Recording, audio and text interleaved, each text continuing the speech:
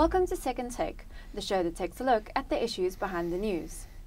In a surprise announcement on Monday, it was revealed that Energy Minister Tina Joemat-Pettersson had signed a nuclear power cooperation agreement with Russian firm Rosatom on the sidelines of an International Atomic Energy Agency conference in Vienna, Austria.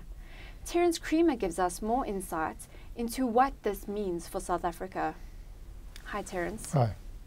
So what does the actual agreement between South Africa and Rosatom entail? And does this mean that the Russians will definitely be building nuclear power stations in South Africa?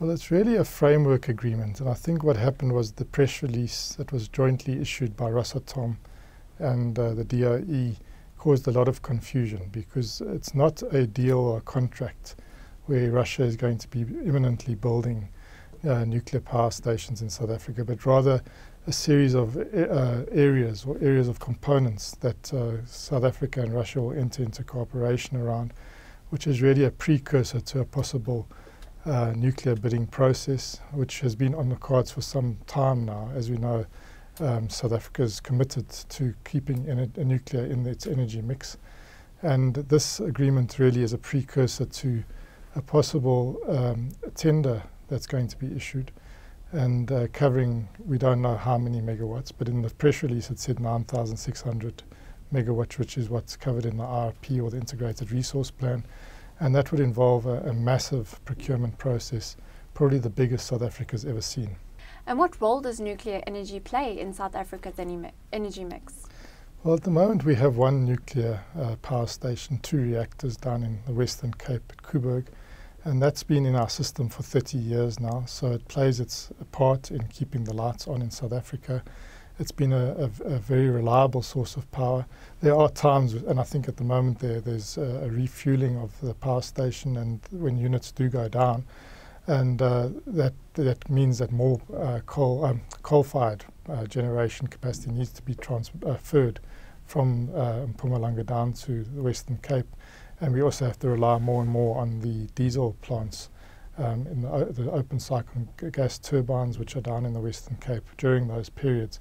But on the whole, the Koeberg reactor has been an important part of South Africa's energy supply system.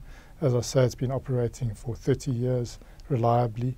And at the moment, if in the Eskom fleet, Koeberg is said to be probably producing the cheapest electricity in the entire fleet of the utility. And there was this recent plan for the upgrade of the nuclear reactor, and Areva, which is the French vendor, was given that 4.8 billion rand contract to do that from, I think it's 2016 to 2017 onwards, where they're going to be upgrading and modernizing Koeberg so that it remains part of the mix. But that's all we have currently in South Africa's mix in terms of nuclear. The plan, in terms of the Integrated Resource Plan, is to add additional new nuclear capacity. An initial plan was to start introducing that from early 2020s, around 2021, 22. But we're nowhere near that, because as we know, nuclear energy takes a long time, or nuclear reactors take a long time to build, and we haven't really even started the process of seeking and securing the builders of that capacity, or the vendors of supplying that technology. And that's why I think there was so much confusion when it was almost put out as a fait accompli in the Rosatom DOE press release. And whoever allowed that press release to go out like that, I think there will be some soul searching within the department, because I think, South Africa has a constitutional democracy. We have processes that we have to follow in terms of public procurement.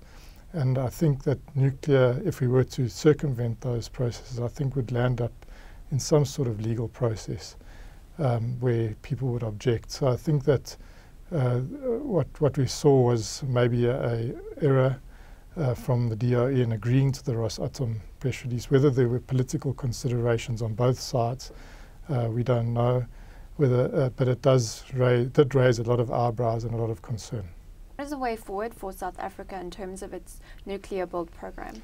Well, I think the very first step is to decide on what we're going to build and when we're going to build it. And I don't think we're really at that point. As I said, that 9,600 megawatts is in the current integrated resource plan, and that is the document, that framework that guides all generation coming into South Africa's new mix. So it's the document that guides the Medupi and Kusile build programs. It's the document that also provides the framework for the renewable energy that's entering the mix and the procurement processes around that.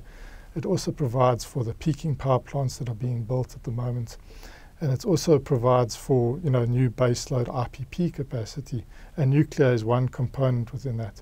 But we also know that that document's out of date. And last year, the DOE put out an update to the IRP. And it had a very different take on nuclear to the current IRP version.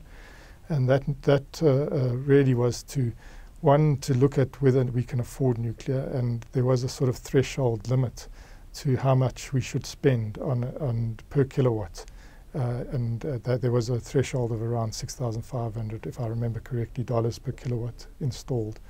And there was also a view that we wouldn't meet the deadlines or the time frames that it set out in the RP. There's no way. It takes a long time to build a nuclear power station. There was also a view that maybe we should delay the introduction of nuclear, given that there is lower demand and given that there are other options entering the mix, particularly in the form of gas. That from Mozambique, there's a lot of gas that has been found there. We've already seen some RPP generation, including our own Sasol involved in some of that RPP generation in Mozambique. And then there's the whole potential for shale gas at a later stage, as well as importing liquefied natural gas through different ports and using some of that to generate electricity. There's also, we saw the big memorandum of understanding and cooperation agreements with the Democratic Republic of Congo around the Inga project and trying to get that going. And, there's also this view that there's a lot more that can be done around RPPs, around conventional RPPs, coal and others in South Africa. So there was a view that we really need to rejig that document. We really have to have a more realistic document. We also have to put in certain thresholds for nuclear, because the big concern about nuclear, I think, while many South Africans are concerned about the safety and the waste aspect, actually the biggest thing is the financial engineering around nuclear. Can we afford it? Is it the most, is it the best option in terms of all the different available options available to South Africa, from renewables right through to more coal, or the upscaling of gas, which seems to be a big potential that was not really covered in the current RP version. So until we have that new document or a proper update, I can understand why government continues to talk about the 9,600 megawatts, because they say that's the plan, but they've also said that the plan cannot be met. So I think we need to get that update. We need to get it sooner rather than later. We need to have certainty, because it's starting to have a knock-on effect onto other programs. We should have had the baseload procurement program out of the DOE already. We haven't seen those documents yet. There's a lot of interest in that. We've already seen the delay to round 3 of the renewable program, and it's a successful program, and it's a lot of investment, private investment, that's come into South Africa's energy market, 150 billion around that rand. So it's a serious a lot of money from foreigners that have come into South Africa.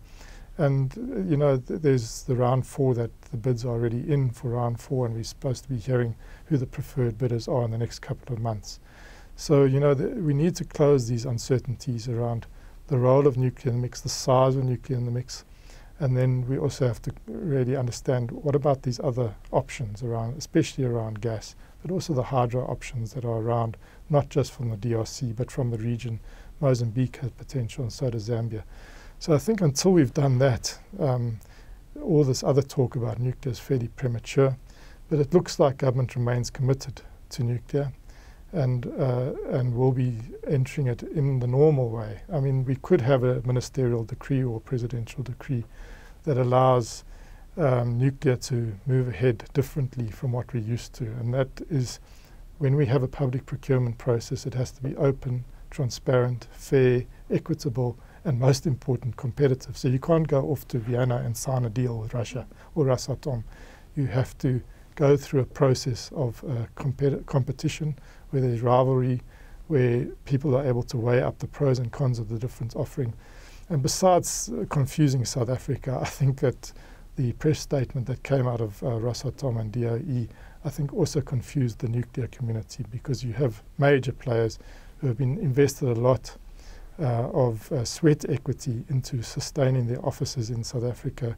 These are large organizations. They're from France, they're from Korea, they are from the USA, and they are from China. And the Russians are but one rival in this nuclear competition. And I think that hopefully sense will prevail, and that if we decide to go with nuclear, we are sensible in terms of costs, and we also know what role it's going to play in the mix, probably to replace the coal capacity that we're going to be losing from the very mature Eskom fleet. And we also need to know that it's not going to be an immediate remedy to South Africa's power shortages. It's something that's going to take a long time, one, to get through the tender process, especially to engineer it in a way that financially we can afford it, and then to build and commission and introduce this stably into South Africa's mix is many years, if not a decade away. That is the Second Take show for this week. Thank you for watching, and join us again next time for more news analysis.